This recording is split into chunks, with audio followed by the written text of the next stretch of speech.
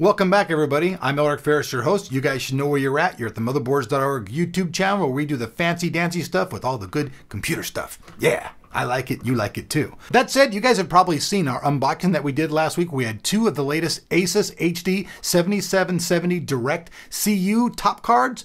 Now, we did an unboxing of both those cards. Now, today we're going to actually do the full review. We'll bring you the features, the scores, the price, the heat, all that good stuff. So that said, let's jump in and start checking out these two cards.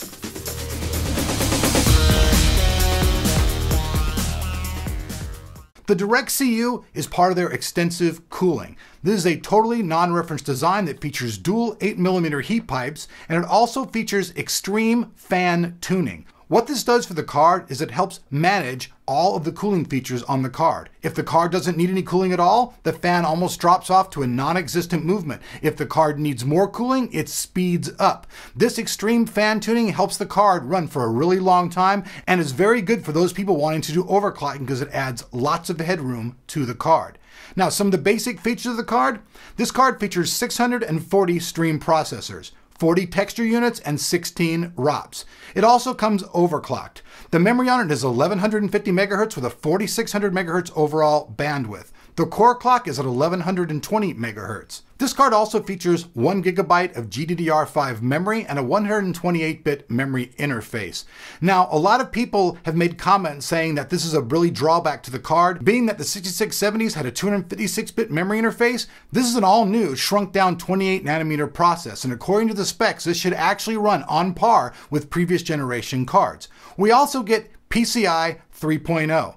A lot of people have anticipated this, and we all know Ivy Bridge is about to launch, so soon we're going to see the reality of how good these cards do in that. So lastly, let's take a look at the rear I/O. We have two main display ports, a single HDMI, and a single DVI. Maximum display is 2560 by 1600, so it'll support any of your TVs you got at home, and using the HDMI connection will work really well because it provides sound and audio. As far as our test station goes, we're still using our old i7 Extreme platform. This includes our 990X processor.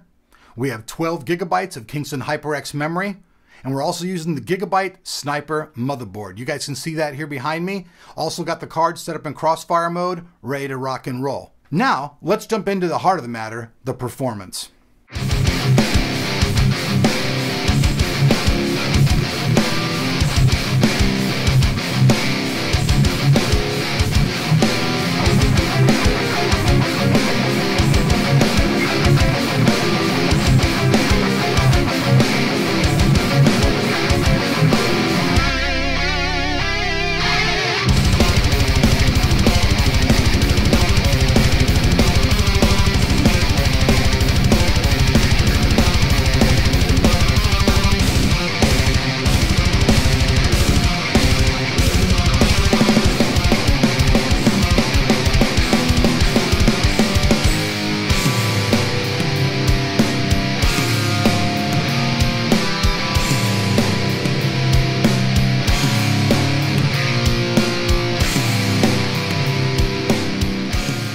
Alright, so you guys have seen everything about this card. You guys know it has superior cooling. The Direct CU top card is geared for the overclocker, and that cooling is there so that you can tweak the hell out of that card and get your maximum performance out of it.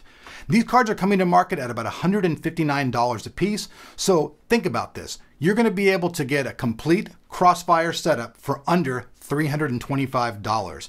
Now, that is an excellent thing. A lot of you people, I just want to reemphasize, have complained about the 128-bit memory interface being a drawback, but believe me, it's really not. This is all new technology based on the 28nm process, and everything is different on this. Before you really get mad about it, actually take it and compare it. The 6770 is a previous generation card, and on paper it does look like it's a superior card, but in performance test, it's really not. This card's actually geared to hit the market and compare with right around the 550 Ti from the folks at NVIDIA. A same solution from them is around the same price. For me, I think if you're going to have a choice of a Crossfire solution, the absolute best entry-level one you can get is a pair of HD 7770 cards. it's about $320. I think that's excellent, and these ASUS cards have all kinds of great cooling features, come overclocked, and their overclocking software actually works quite well. It's actually getting better than using the Afterburner stuff I used to before. So at the end of the day, I give these cards an editor's choice. Thank ASUS for giving us the cards, and hope to see you guys here on Motherboards.org very soon.